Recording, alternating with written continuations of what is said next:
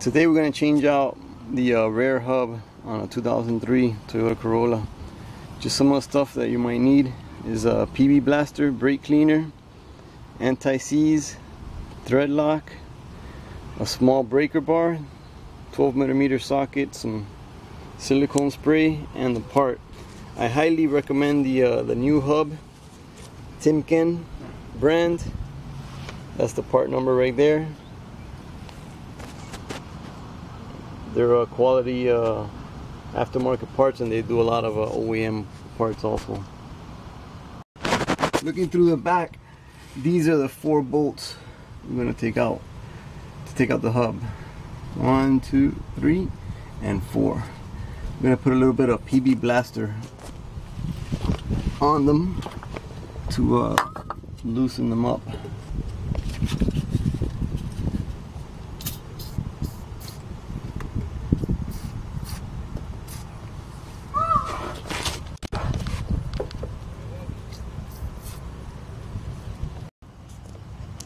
While we let the PB blaster penetrate for a little while, let's start taking out the drum cover. And it actually has if it's stuck, there's these threaded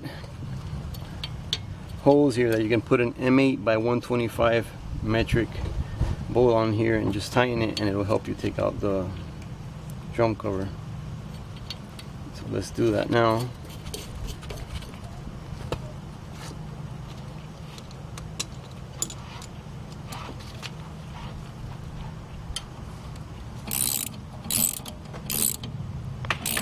And there it comes.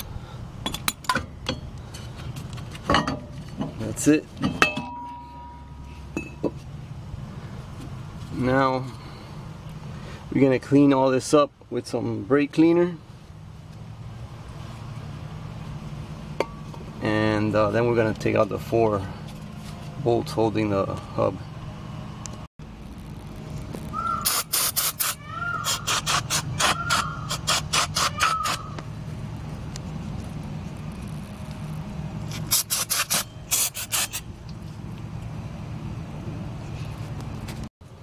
Now let's try to take out the 4 bolts holding the hub.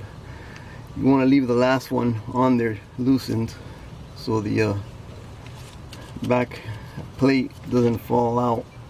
If not, it's going to be just hanging on to this brake line.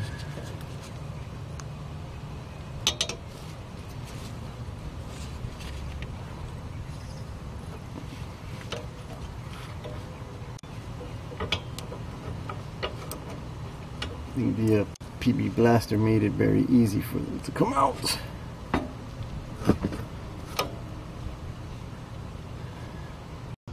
With just 1 bolt on there and loosened, see if you can hammer out the hub in the center. Just tap it.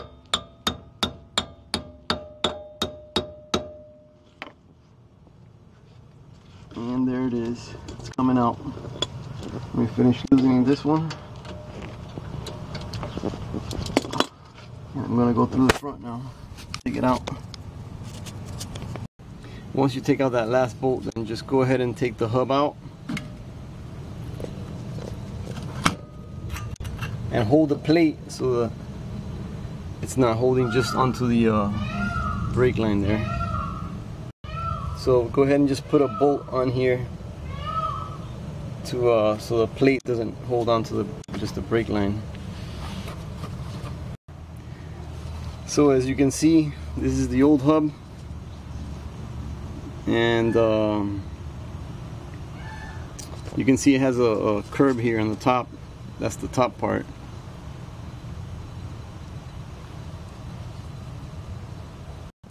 So as you can see, the old hub was pretty bad. You can hear the noise.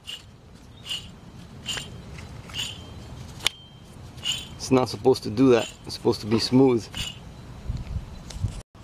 Here's our new one. Timken, and this one has no noise at all when you spin it.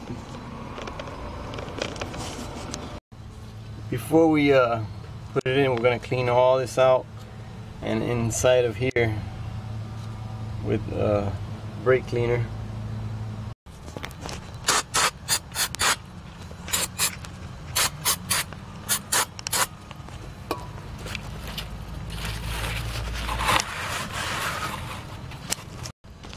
Gonna put a little bit of anti-seize here, around here. And then we're gonna put a little bit of a thread lock on these 4 bolts.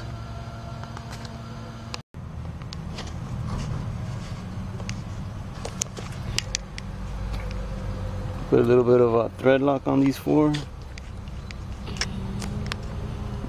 Just a tiny bit on the tips. So now we're putting in the new hub. The little rounded part here goes towards the top. And hold the bolts by the back with one hand. And then start putting in the hub.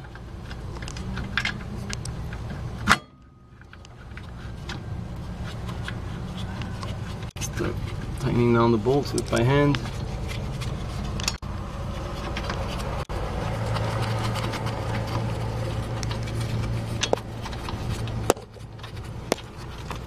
Now we're going to torque down the 4 bolts to 45 foot-pounds.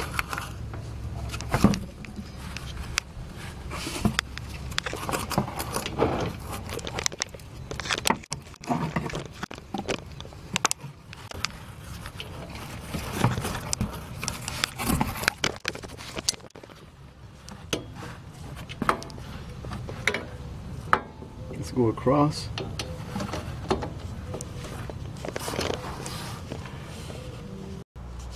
So once we tighten these at 4 bolts at 45 foot-pounds, we're pretty much done. Now we're gonna put the drum cover back on.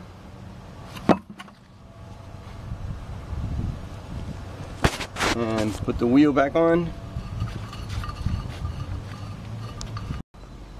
You want to clean out also the drum cover before you put it back on. It's probably gonna be filled with dust. And here's the we're gonna, before we put the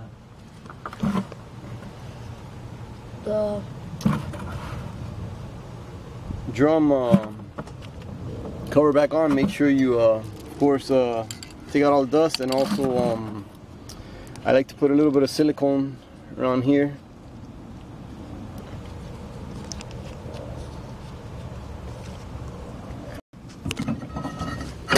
Make sure it's snug in there.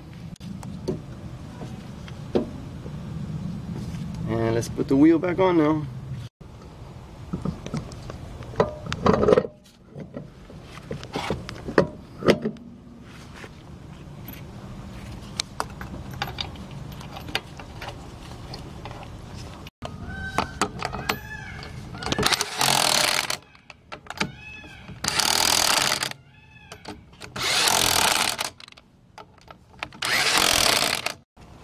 And that's it.